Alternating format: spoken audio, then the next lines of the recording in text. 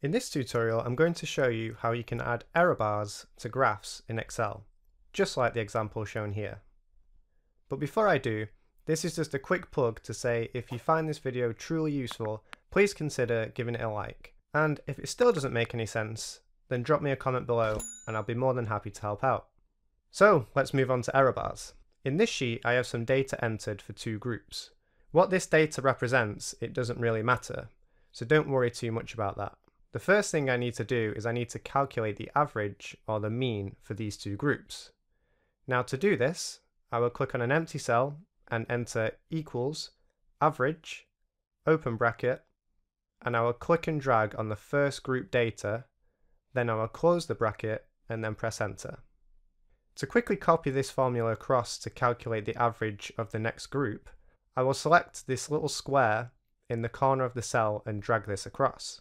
So now we have our averages for our two groups. The next thing we need to do is to calculate what we want our error bars to represent.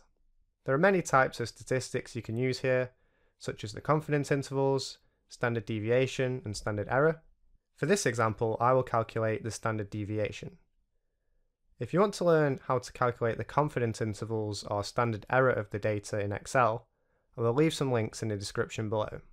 To calculate the standard deviation, I will select an empty cell and type equals STDEV, open bracket, and I will click and drag on the first group data. Then I will close the bracket and then press enter.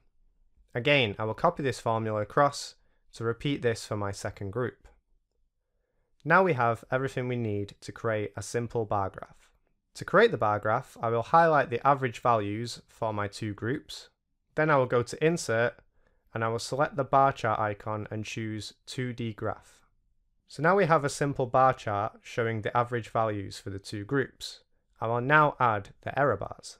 There are a few ways that you can add error bars in Excel.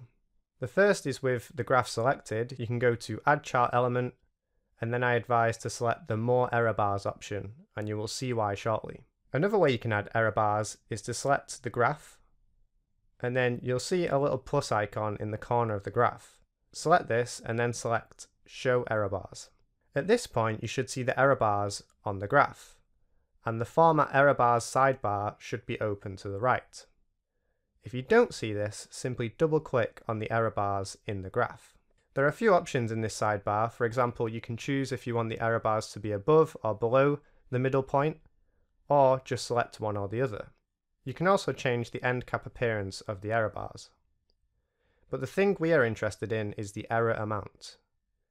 In Excel, you can set this to be different things, but depending on how you have set up your data in the datasheet, it is always best to select the custom option.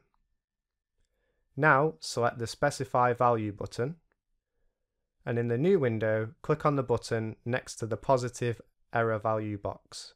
Then click and drag to select the error values. In this case, they are the standard deviation values.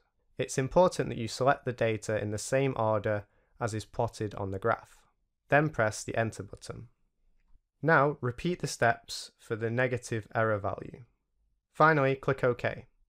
And now, as you can see, the error bars have been added to the graph, which indicate the standard deviation.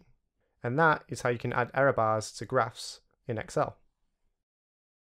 If you found this video useful, please leave a like. It really does help support the channel.